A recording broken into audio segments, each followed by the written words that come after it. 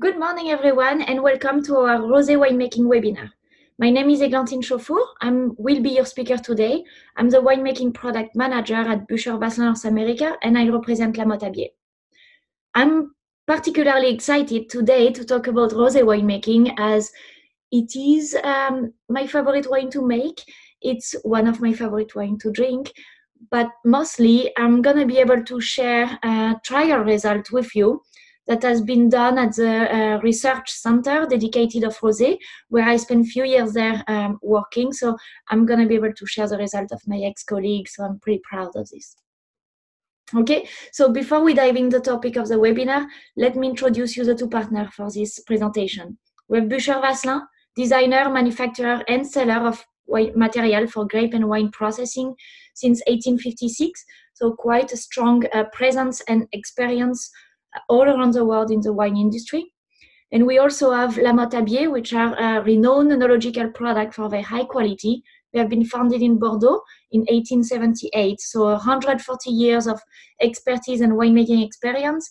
We are now making it available for you in North America, so pretty new in North America, but definitely not new in Europe. As Bucher Vaslin North America is expanding their portfolio, and we're offering now complete solution to winemakers. We are not only distributing Bucher Vaslin equipment and La Motabier winemaking product, but also Costral bottling line and Cazo wine pump. So feel free to visit our website at bvnorthamerica.com. You will find all the information you need there. So now let's talk about rosé. Okay, so rosé wines are usually defined by their color, right?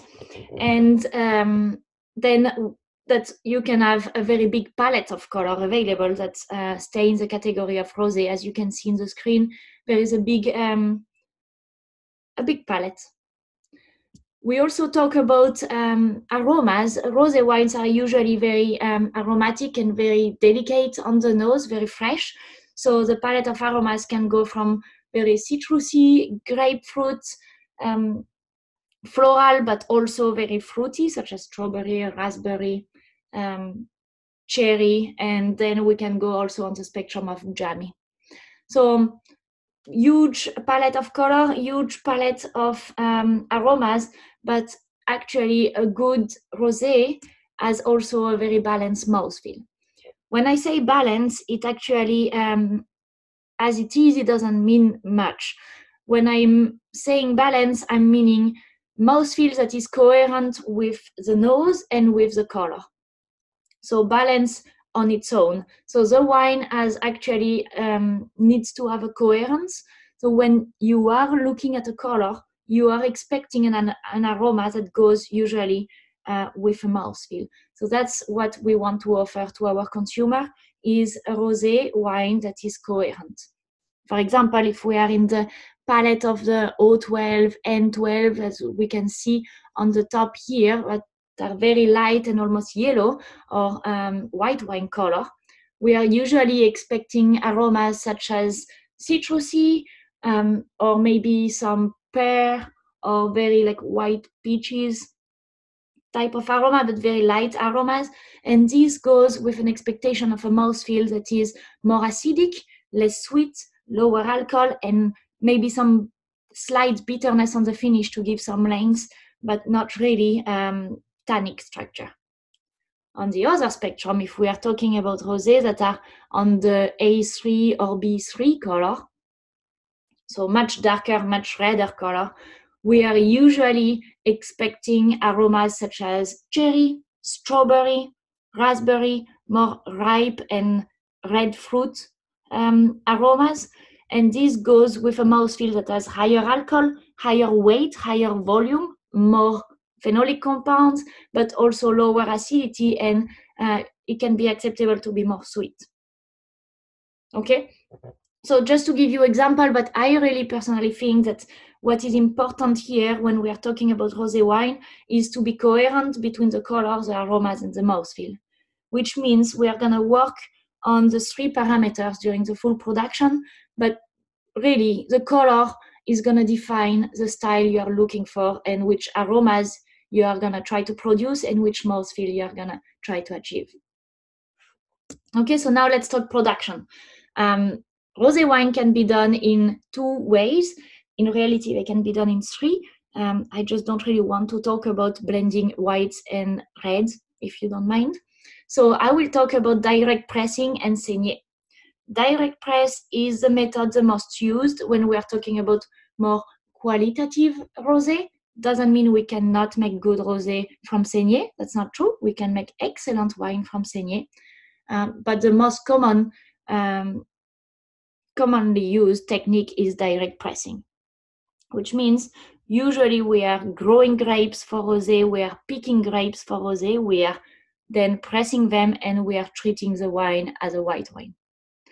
Saignée, on the other hand, is we will have to do some more adjustment because we are dealing with grapes that has been harvested for red wine, so with higher maturity, higher alcohol content, higher extractability, and different category of aromas.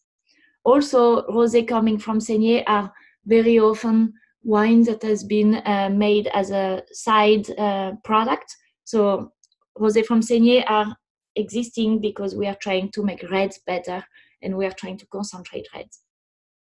Okay, so we can make good wine on both ways. It's just that we have to understand that the challenges are actually different. When we are talking about direct pressing, harvest decision is going to be very important. Our way that we manage extraction, so maceration and also pressing, but also oxygen management is going to be very, very important. When we are talking about saignée, we are talking about 5 to 15% of the volume of a tank, but mainly we want to focus on juice preparation before fermentation, and clarification. Very important to clean this juice and to adjust the juice before we go to fermentation. Then fermentation is going to be the same for both methods. That's when we are creating aromas and working on the mouthfeel. So we will talk a lot about pre-fermentation steps. When we will arrive to fermentation, mainly what we're going to talk about is how, which parameters are impacting the style and the type of aromas we can produce and how can we manage this. Post-fermentation, the aging is usually very short because let's say we harvest in September, end of September we finish with fermentation, and then we have October, November, December, we have 3.5 months to prepare the wine, to age the wine and prepare it for bottling, because very commonly rosé wines are bottled in January to be released in February.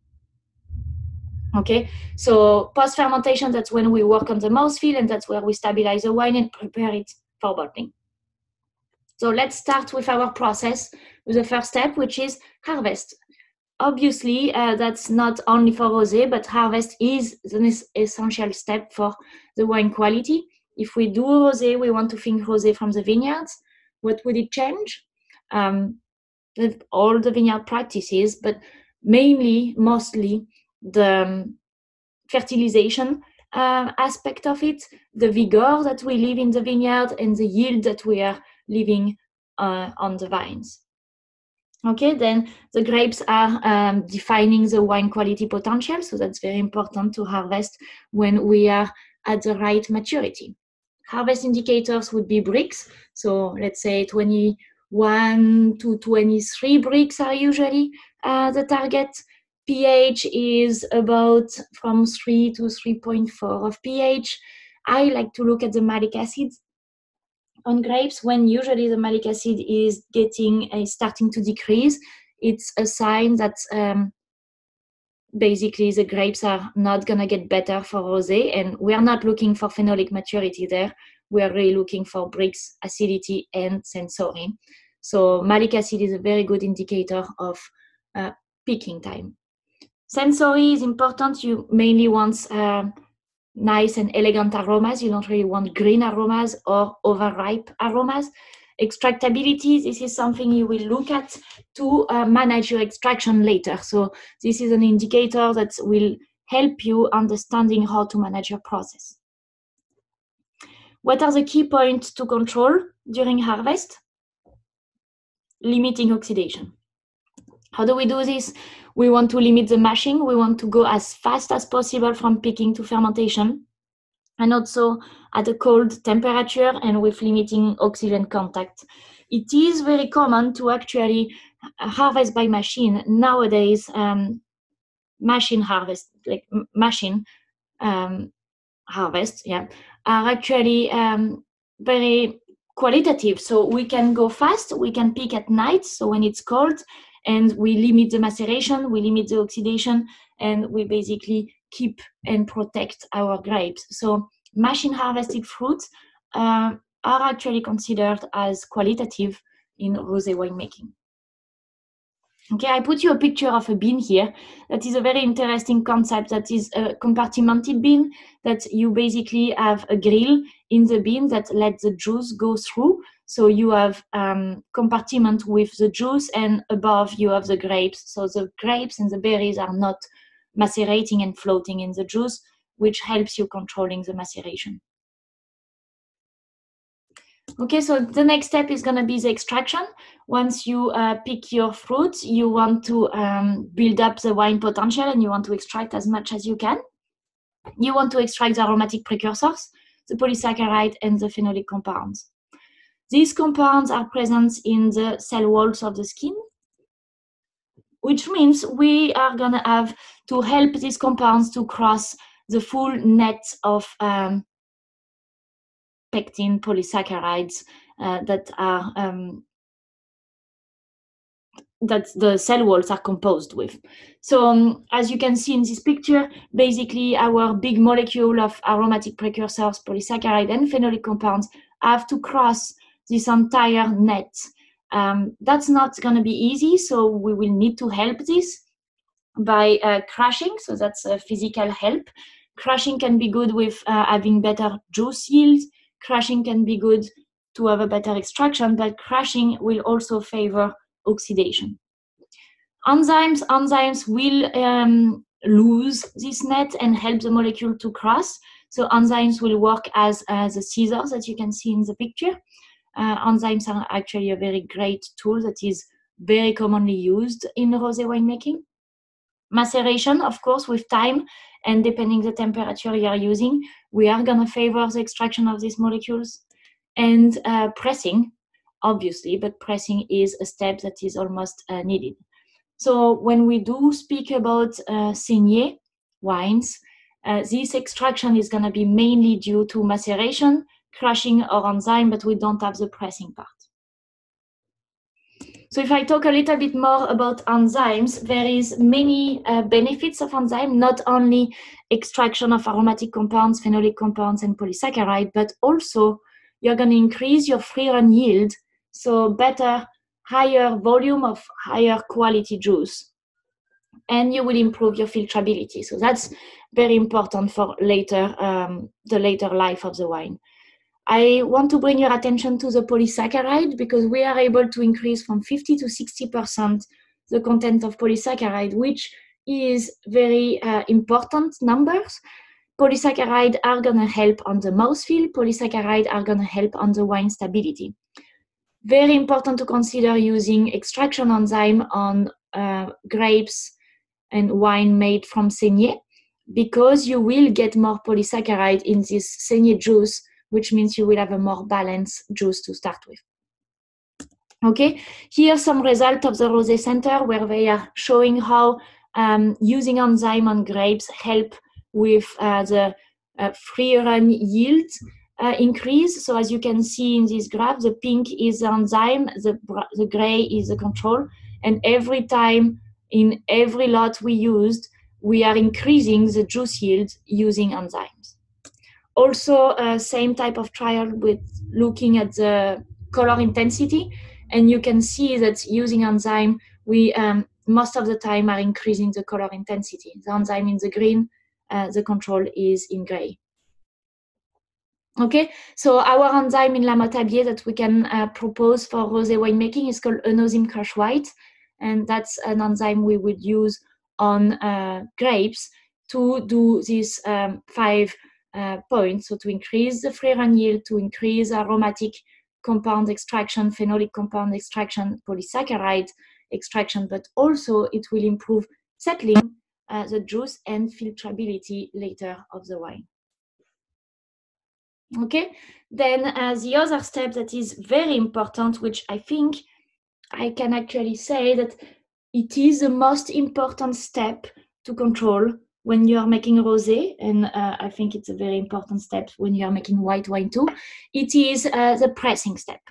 So pressing is when you are actually extracting a lot of your grape potential, but that's also where you can preserve it or not. Important to manage the filling condition. You really want to limit the mashing. Limiting the mashing will help you limiting the oxidation, but also limiting the extraction of potassium, and limiting the turbidity, and limiting the extraction of oxidases, so polyphenol oxidase and lacase. Then you want to limit the oxidation and oxygen contact. You can work at low temperature, use inert gas, use dry ice, use antioxidant agents. But then, even better option, use a press that can ensure you 100% inert, no oxidation at all. Bucher developed a Bucher inertis, which is a press that is covering 100% of the cycle with nitrogen. So basically, as you can see in the picture here, the press is an enclosed circuit and is linked to a nitrogen bag. And basically, the only exchange with inside-outside is going to be with this nitrogen bag. So every time we deflate the membrane, the gas that will replace the volume is going to be nitrogen, not air, in the standard press, which means we don't have oxidation. Every time we start to press and the juice is coming out, nitrogen is going to be put in the press pan, so you have a sky of nitrogen and you don't have any contact with air. I'm going to show you more trial result on this because it is a very interesting concept and very important step in rosé winemaking. Next step is try to increase the qualitative juice. So the first juice is the most qualitative, the juice at low pressure. So use enzyme, as we talked about before, to increase this yield of qualitative juice. And last point, very important in the press, is to manage your press cycle. You want to limit rotation. Rotation will act as mashing. So any rotation, you're increasing the potassium content, you're increasing the turbidity, you are increasing the phenolic extraction, you are increasing the amount of oxidases in the juice. But also, every rotation means deflating the membrane, means if you don't work with a Bucher inertis, you're actually bringing oxygen into your juice and you are oxidizing everything.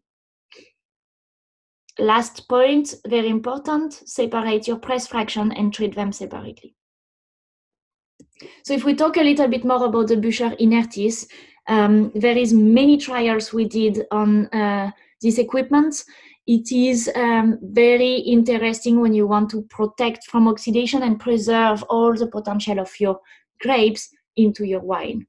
So if you look at this graph here, we are looking at comparing Bucher inertis with a standard classic Bucher, which would be without the inert gas. We are looking at acid phenol content, and as you can see, when we are pressing with a Bucher inertis, we have much more acid phenol at the end of the press, but all along the press cycle, than if we are pressing with a standard press. That's because our acid phenol actually got preserved and didn't transform in quinone, which are the first step of oxidation reactions. So when we don't protect, we are producing a lot of quinone. Second point that I want to show you is a glutathione. Glutathione is a natural antioxidant present on grapes that we definitely want to preserve because it is also what is defining the resistance to oxidation of a wine. So we are extracting glutathione through the press cycle. When we are pressing with a Bucher inertis, we maintain our glutathione fully preserved. When we press with a standard press, we are actually using our glutathione as we start. So from the beginning, there is no glutathione, which means this glutathione has been used as antioxidant. Not enough, since we produce quinone, and not enough, since we actually, when we look at the yellow color, we are producing a much more yellow color, which is a DO 420, when we are in a normal press than a Bucher inertis. More result, if you look at a picture at the end of the press cycle, this is in Sauvignon Blanc. Standard press is brown, Bucher inertis is completely green. So when you see this color, you can imagine how much aromas we preserve, how much glutathione we preserve, and how much we protect it from oxidation. Last result I want to show you, they are from the Rosé Center. They have been doing some trials with the Bucher inertis and looking at the aromatic profile of the final wine 2 months after conservation in bottle. You can see that the wine that we press with Bucher inertis, which is the red on the graph here, is having much more thiolic compounds and much more preserve than if we press with a standard press. If we look at the sensory profile, the one inert is the pink one on this graph, and you can see that it is much more lemony, much more orange, much more grapefruit, and less caramel and dry roses. The control is showing more caramel, dry roses, but also estery profile, as we completely lost the varietal aromas. Caramel and dry rose are associated with premature aging and oxidation. So the control is having basically no resistance to oxidation and is aging very fast. Okay, so using inert press as Bucher inertis will help you preserve your glutathione, preserve your color, preserve your aromas, which means in general preserve your entire potential of the grapes, since we didn't produce any quinone, and also preserve your the resistance of the wine later down the road. So it's not only about the juice, but everything you can preserve from the juice is going to help you maintaining your wine fresher, more aromatic, and more stable. Then if we look at the press cycle, that is very important for juice quality. As I was telling you, it's important to think about separating some fractions. So the bean juice is actually not considered as qualitative. The bean juice is the washing juice of the grape. That's where you have all the pesticides, the dirt, but also all the lipid and the wax present on the berries. That's usually in rosé made from saignée.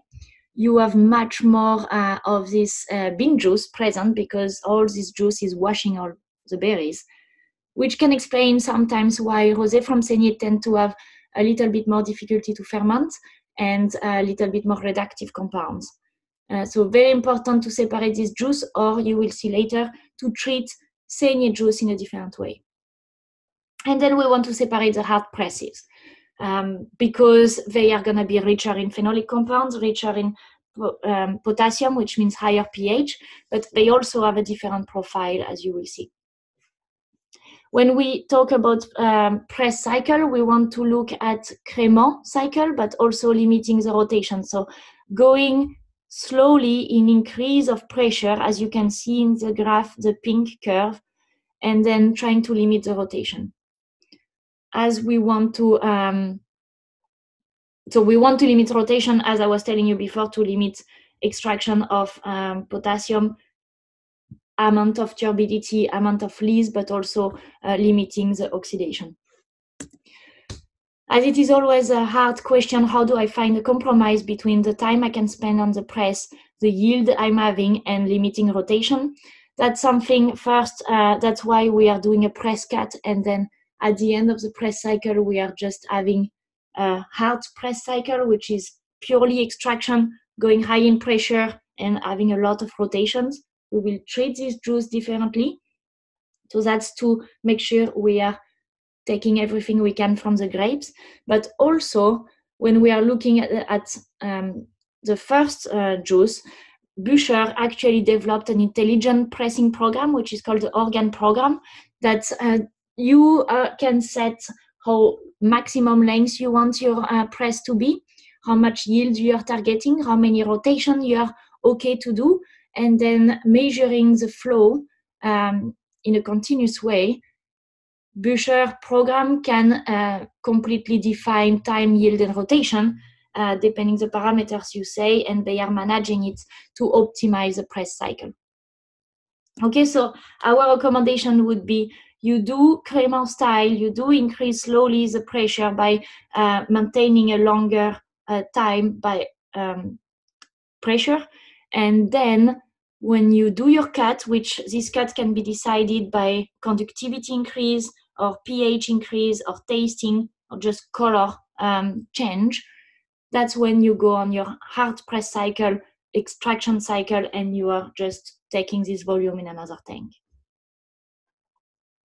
Okay, so if we do look at some trials where we are actually separating these different categories of juice and vinifying them differently, and then we did a tasting out of it. So this trial comes from the Rosé Center. We are looking at in black the bean juice, that as you can see, it's more vegetal, it's more animal, it's actually not very clean, and it's more a dirty juice. And in terms of mouthfeel, that's definitely the less appreciated juice, with very short in the mouth and not very balanced. If we look at the free run plus first presses, so the heart of your press cycle with the Cremant cycle, that's where we have the best aromatic intensity. Fresher, it's the red one. It's fresher, it's more citrusy, and also it's the most appreciated. It is the most acidic. It has a little slightly bitterness, which is actually positive on rosé, and then it's very balanced. Then if we look at the hard presses, and you will understand why I'm saying separate them but keep them, just treat them differently, which is a blue line, you can see that there is much more red fruit here and also more spice. And if we look at the mouthfeel, it is the longest, the most balanced, and also the most round with bigger volume and fat wine. So press fraction can actually give us very strong element in a blending. It's a blending tool. So we do want to keep them. We just want them to treat different, and we want to go on another style with them. Okay, so now that we talked about the press part, let's talk about the preparation for fermentation. That's where it's very important to deal with press and bean fraction, and also saignée juice. So we do want to adjust the acidity. Thinking about a malic and tartaric ratio is very important. We can think, we want to clarify the juice. So if you do use enzyme on grapes for extraction, you don't really need to use more enzyme because they will help settling. But if we are talking about saignée juice, we do want to use enzymes because we want to promote a fast and efficient clarification. Our enzyme in La Motte portfolio is called enosyme clar. For settling, it is a highly concentrated and highly purified liquid enzyme. We also want to think about fining. Fining will help removing oxidable and oxidized phenolic compounds. Fining will help you removing excessive color, and fining will help you cleaning the juice from these toxins that are present in mainly on the bean juice and the saignée juice. So if we do fine grapes and juice, I highly recommend blends of PVPP or casein. We can offer polymix or polymix nature, which are blends of PVPP casein or blends of PVPP bentonite and yeast extract. I'm happy to give you more information on this product. For the press fraction, if it's really about color, carbon-based fining agent will be better. Fining during fermentation, that's when I highly recommend to use bentonite. I like to stabilize my protein during fermentation, which means we will have less bentonite use and less impact on the aromas, so you don't strip the wine as much and you don't use bentonite as much. But you still stabilize for protein. I use it half fermentation. When we are talking about fining during aging, if you want to treat the color, it's PVPP base that would be the most recommended. If you want to work to prevent or treat oxidation, casein base. And if you are just looking at fining to fine-tune the mouthfeel and give some brightness to the wine, isinglass would be the best molecule. So the Col de Poisson LA has been very successful for this goal. Okay, I'm very happy to talk about finding a little bit more later after the webinar, but please, if you have any question, feel free to ask all of them. Again, very important to prepare this juice to have a clean and controlled fermentation. When we are talking about fermentation, that's when we are producing all the aromas. So we want to control as much as we can the yeast metabolism, which means we don't want the yeast to be stressed, and we want to prepare properly the juice. Also, we want to know which parameter impact this family of aromas we are wanted to produce. So again, think that during the press, you are defining your color with your variety, maceration, and press cycle. That's where you define your color. Okay, so now that you have your color, you want to make sure you can actually make the aroma that goes with it. So turbidity is going to be a good way to manage the aromas when we are talking about low turbidity, so 100 NTU or lower. We are promoting ester production, as you can see in the graph here, which are trial done in the Rosé Center in 2002. When we increase turbidity, we reduce the esters production. I have the same graph, but reverse with the varietal aromas and thiolic compounds. When we increase turbidity up to 400 turbidity, we are increasing the varietal aroma production. So it is an interesting tool to play with turbidity to orientate the metabolism of the yeast. Obviously, the choice of the yeast will have a strong impact on which type of aromas we are producing, and the mouthfeel also. Having a balanced nutrition will help you not having stress and make sure you optimize the metabolism of the yeast. But nutrition, as we will see, will help you also orientate and choose which type of aromas you want to boost. Temperature, that's a very important parameter to manage if you want to promote esters or thiolic compounds. As you can see in this graph here, so the red bar are the hot fermentation, the blue is cold. And so as you can see here, when we ferment hot, we are actually increasing the production of thiolic compounds. So lower than 55 Fahrenheit, we are promoting ester production. Between 60, 66 Fahrenheit, we are more promoting thiolic compounds production. Okay, so if we look at the yeast, the portfolio that we have in La Motabier, we have 3 yeasts to offer from for white and rosé that are really 3 distinct styles. So the FTH, Excellence FTH, is going to be to produce a very citrusy, very thiolic, and very fresh rosé. So they usually go on a very light color. So the example I took you before, the O12, N12 color case are perfect for this yeast. It's going to give you a very tight and acidic mouthfeel profile. TXL, Excellence TXL is actually my favorite yeast for rosé if you have 1 tank of rosé and you can't play with blends.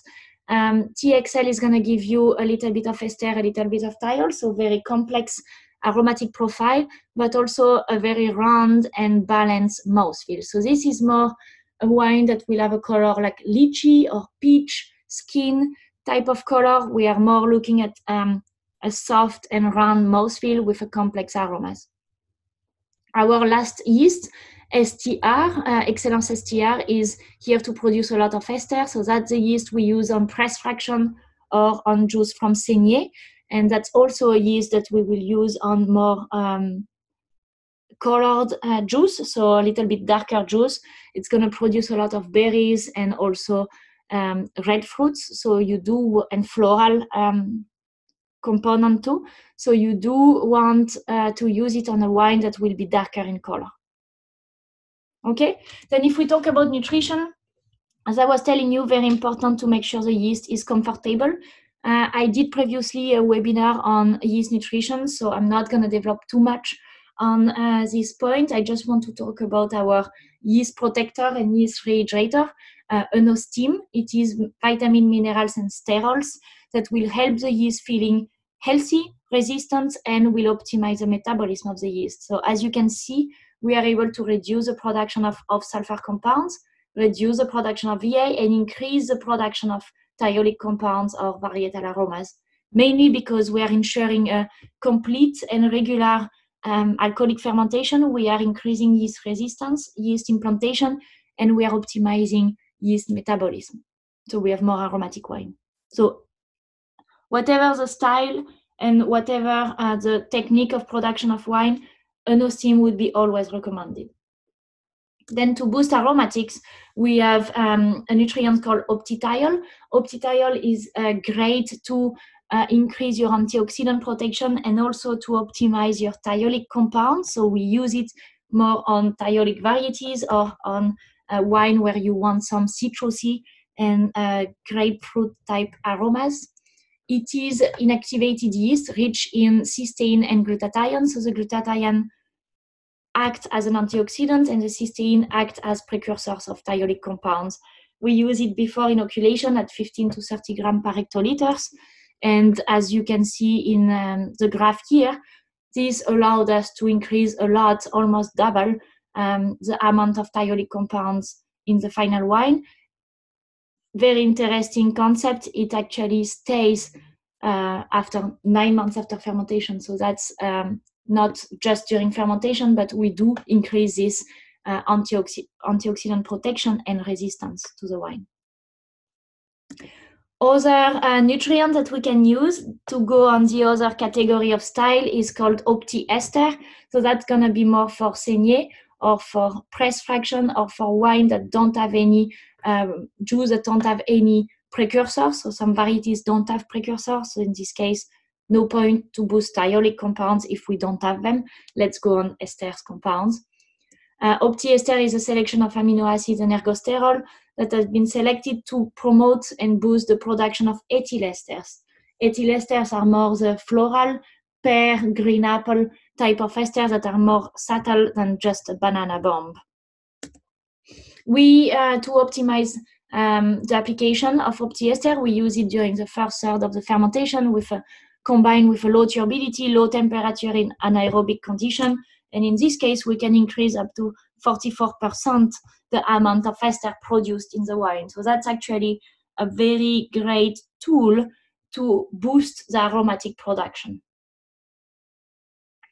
Okay, so this is during fermentation. If you feed your yeast properly, if you manage your turbidity, temperature, and also you can play with nutrients to boost the aromatic compounds, you should have a pretty good fermentation, pretty complete and regular. So after fermentation, we are starting the aging, which again, it lasts about 3 to 4 months, and that's where we can work on the mouthfeel, stability of the wine, and protection. We definitely don't want to screw up everything we worked so hard on previously in the process. So the first thing to do is to protect from oxidation, limit headspace, use inert gas, so you sparge with nitrogen for any transfer, you blanket with CO2 or argon. Use qualitative cellar equipment and make sure you are having good cellar practices. Okay, if you look at the table here, this is a table that is actually an average low. If you don't work good, any cellar action can dissolve full saturation, which means 6 to 7 milligram per liter of oxygen, which would be a disaster. So please be very careful when you pump, when you transfer your wine, but also use good equipment that don't dissolve too much oxygen. Working on the mouthfeel and also having an antioxidant protection is do some finely stirring.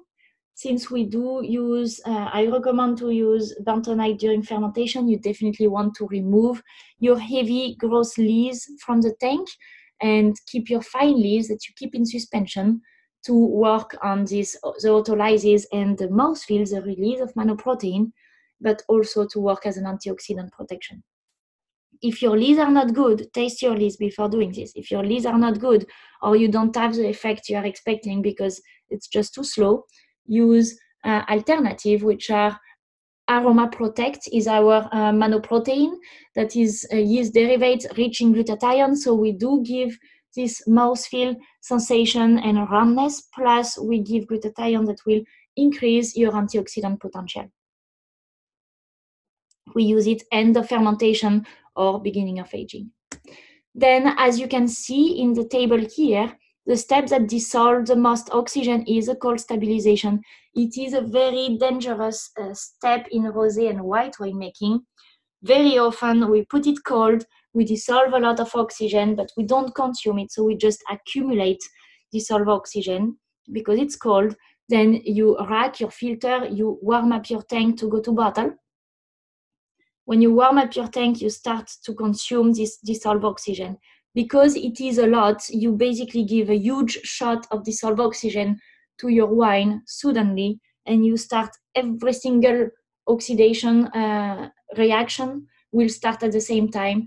And 2 weeks after, your wine turns brown, your wine smells like dry flower and caramel, and you have premature aging.